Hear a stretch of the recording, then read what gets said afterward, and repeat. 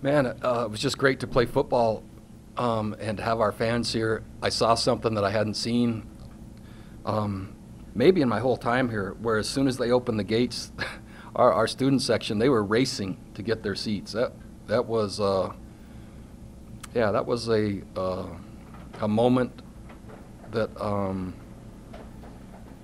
not going to forget. It was just gratifying, and we continued to play, we continued to improve, and it got cleaner and better as it went. And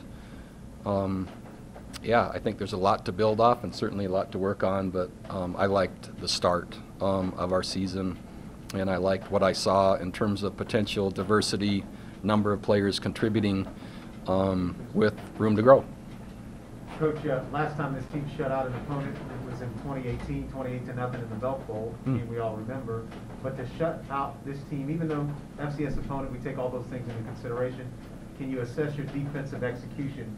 How clean was it? What were you pleased with tonight? Just that. We did a really nice job with our perimeters and our depth, and so everything was inside and in front, and we tackled well for an opening game. We didn't tackle much in fall camp, and working to keep our depth as healthy as possible for a long season, and so that was a little bit of an unknown, except we had experienced players, so I was hopeful we would see that, and it looked like it was the right call based on what I just saw today. Last two things, Coach. Offensively, a little bit of a slower start. Is it too early to define this team's identity? There wasn't a lot of run game offensively, but how do you see it? No, so yeah, I would say a little bit jittery, a little bit just forced, and just not quite as confident and rhythmic. And the game just seemed a little fast as we started.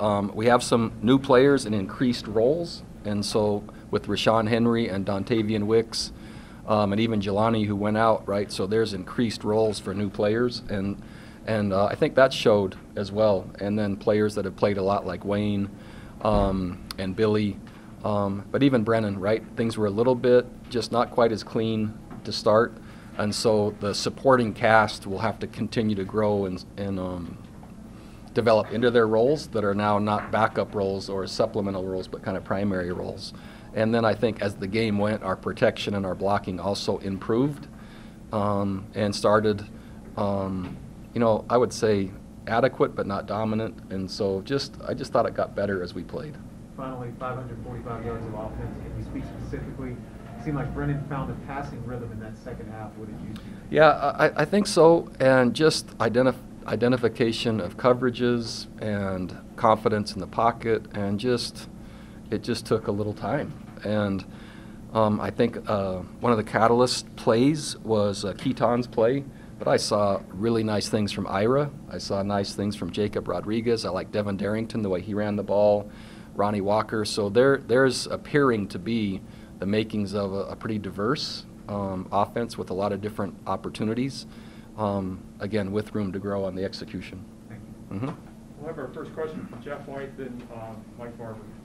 I know you can't read too much into this game, but you put a lot of emphasis in the offseason into improving the secondary and the play back there.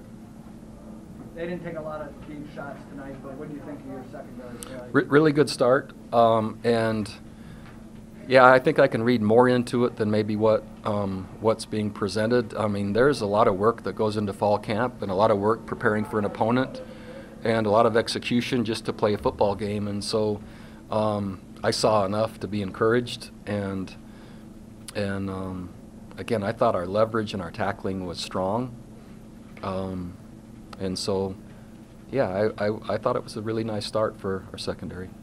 You also put a ton of emphasis in the offseason on the traditional run game. You guys didn't give the ball to a running back till your third drive. By design, or what was going on? So what was going on is making sure that Brennan had every repetition he could, and throwing and catching and protecting and throwing and catching and protecting and throwing and catching and protecting. And we knew that there would be times through the entire game to kind of build into that, but that wasn't our first emphasis today. And again, just because I target something to say, yeah, we need more of that. Different games, different circumstances, and especially an opener, that really wasn't the focus in terms of what we were trying to accomplish. So But as you saw the game go on, you saw more capability there, and yeah, so I was satisfied with what we did. And along those lines, if I could just follow up, you put a lot of different formations, looks, players in spots. In terms of your next opponent, was that in the mind to kind of give them a lot to work on? Not really. That's just how we play offensive football. And when we start distributing the ball even more diversely than we did, with more confidence, more production, yeah, hopefully that spreads people pretty thin. And how do you identify what personnel groups and how do you know what's coming? And so I think there's just a lot of variety, but that's really going to be our approach. Bennett and Brad. Big punt return early and a block kick as well. What are your thoughts, kind of? Yeah, and a kickoff return for a touchdown that gets called back. So yeah, a nice start. And then I think that Finn, a few of his punts, especially one of the early ones, man, that thing was up there forever. So solid start for our special teams. And again, experience is certainly part of it. And Justin with his field goals and PATs, and so yeah, I think it was a good start with our special teams. Coach, you were interested without Lavelle what the receiving core would look like. You had a couple of shots over the top. Starling, a kid that you guys offered late. His whole life changed in like 37 seconds in that weekend. What did you think of his game tonight, and what about his progression to this point? Yeah, it's coming, and we're going to need him. So he has really good speed, and he's aggressive, and he's tough, and he can block, and he's a deep threat. And so we just happened to catch our opponent in a rolled coverage where it was kind of man backside and half front side, and there wasn't an extra safety, so he crossed face, and Brennan saw him. And so, yeah, we'd love to see more of that. And so as Rashawn grows, as Dontavian grows, as Jelani grows, as Demeek grows, we already know about Billy, then that becomes pretty formidable. Mike? I apologize for the big picture nature of this one, but your first game here, you lose at home to an FCS team. You chastise the sideline for a lack of energy. We saw the whole team dancing at the start of the fourth quarter. You're up big on an FCS team. Can you just quickly kind of reflect on how far you've come this opener versus your very first one? Yeah, that first one hurt, and I remember so clearly when that game was over, knowing that I hadn't assessed and prepared our team to really take over our own stadium, which has been a huge focus recently, in 17-2 and 12-1 over the past short term. That was intentional. We moved our entire football operation into Scott Stadium that spring after I saw that game. And that's the only FCS team I think I've ever coached against and lost in my career. But man, what a lasting impression. And so we really don't acknowledge FCS, FBS, it just is, it's football. And that message was sent to our team pretty clearly then, and it looks like it's still holding. We get a chance to play this game for this institution and in front of fans that are here to support us. So, yeah, I think we're making progress there. Damon, then Joe, then Jeff. You talked about the way the offense kind of got things rolling after the slow start. Was that a product of maybe doing things differently, or was it just a matter of the execution kicking in? I think both. I think just getting a clearer idea what our opponent was doing, right, and identifying that, and then just playing in a game situation. And even though we had experience and have experience, yeah, it still looked just a little off. And then the last drive that Brennan was in, that was a glimpse to me of what I'm hopeful to see more of it. The game looked slower. We looked just tempo-driven and so decisive in where it was going, and just so. And that was we talked about possibly, man, is this one more drive or not with Brennan? Glad we did because it's a long season. Was there risk involved? Certainly. But we're looking to grow and build and become, and yeah, I really thought that was worthwhile after just watching it.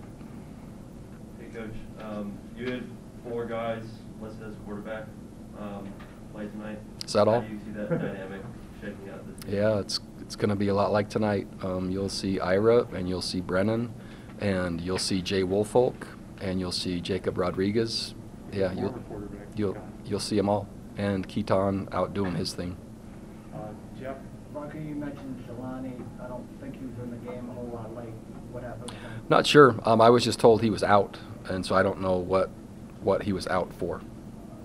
I haven't gotten any injury report yet. David? Bronco, you mentioned you don't acknowledge FCS, FBS, but yet late it looked like numbers and depth took its toll on Whitmer. Would you acknowledge that? Yeah, I think so, and I think conditioning took its toll as well, and so I don't know what the possession time was or the yardage, but it just seemed like there was some fatigue that was setting in, and that would make sense by roster depth for sure.